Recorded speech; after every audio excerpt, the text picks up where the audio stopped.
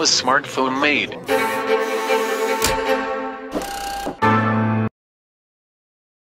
Every once in a while, a revolutionary product comes along that changes everything. Steve Jobs said during a MacWorld keynote in 2007, and this was hyperbole, but the introduction of the original iPhone was a major moment in mobile history. Smartphones from companies such as Apple, Samsung or Oppo are among the most popular consumer products today.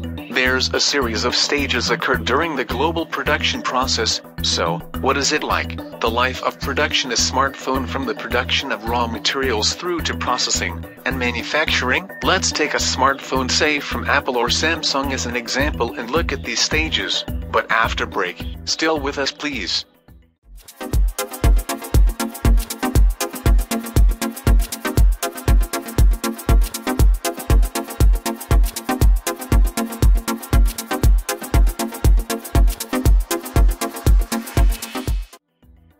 Welcome again. The stages are: the first one is development and design. The second one is production.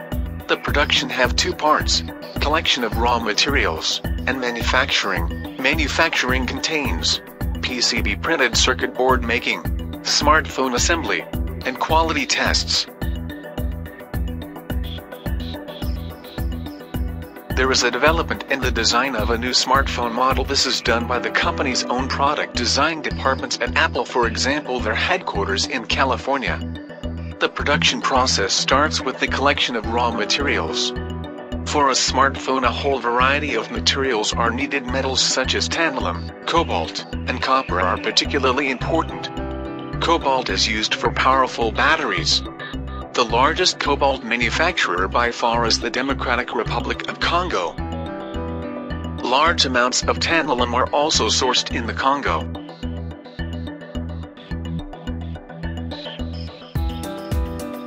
The production of individual components and assembly is mostly done at factories in China and India. These factories are run by companies like Flextronics, Southcom, and Foxconn.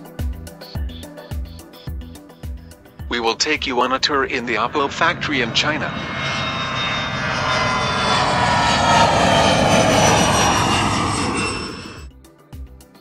During our tour we will see the launch and build process of the new phone, and that's the phone's motherboard. Boards are slowly printed along the factory lines. So, this machine is the first machine on the line, and tested as they go. So, you can see on the screen there's a cross on this part. It means that this part is not up to standard. Each component from a board must be added in mechanically and fed in from what are essentially tapes. Each board is mechanically and visually tested.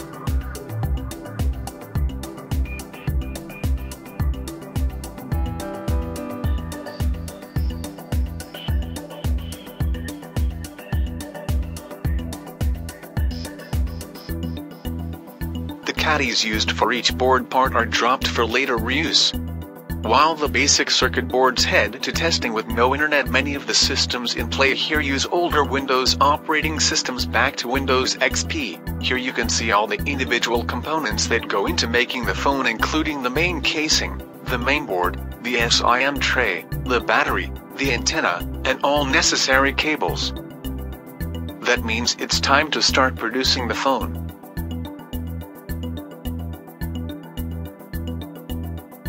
Most of the production is done by hand, although certain specified parts are robotic. This results in quite a large staff and are quite open about their working conditions. Every 2 hours staff is given a 5-minute break. Shifts are 10 hours long and the factory operates on a 24-hour basis, 7 days a week.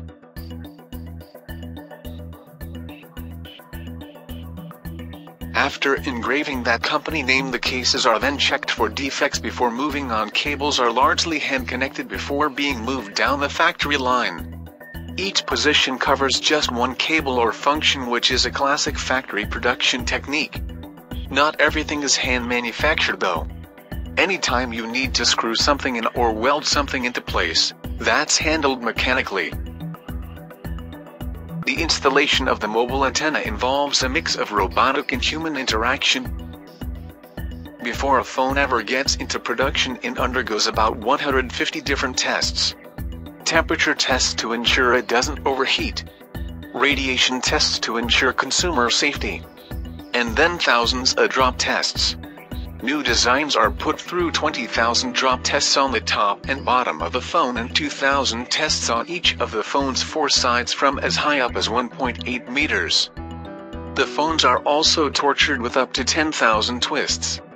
Although the models used for quality assurance testing are then unsold. Once specific components are on board, it's time for even more testing. The battery is in place and the phone is nearly complete, but its journey out of the factory isn't complete just yet. Time to place the anti-tampering stickers.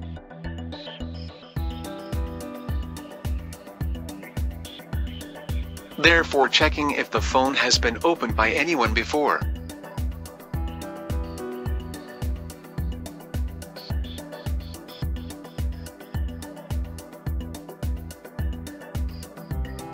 Testing includes fixed photographic patterns so that you can ensure the proper focus is achieved every single time.